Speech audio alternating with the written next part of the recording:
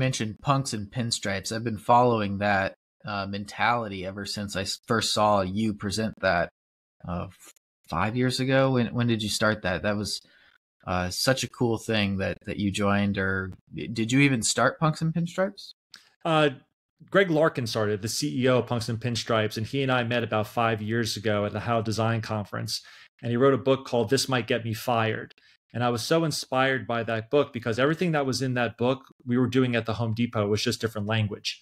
And Yeah. so whether it was fighting corporate obstructionism, working in a company where innovation wasn't necessarily authorized all the time, finding the Godfather, creating a secret society of design thinkers as well, and going across an organization almost like a Trojan horse and coming in and changing the way people worked, it was pretty much word for word. And so Greg and I became fast friends. And then he started Punks and Pinstripes and recruited me and about 50 or 60 others as well too, which we like to think as rebels in the boardroom, where we're creating change and innovation.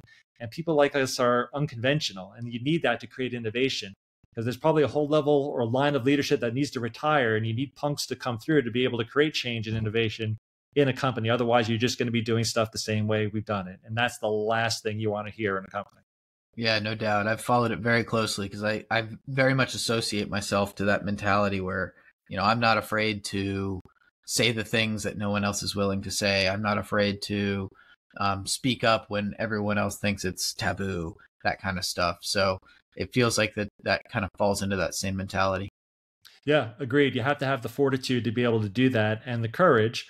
And you have to be smart as well too. So it's finding those individuals that can provide that ring that will help you push through as well. So yeah, I've been through that. I've been called unconventional pretty much throughout my career. And I like that because creatives look at things a lot differently. And so I appreciate that. I like being called unconventional, but not to the point where I'm being stupid in an organization either. But you have to take chances.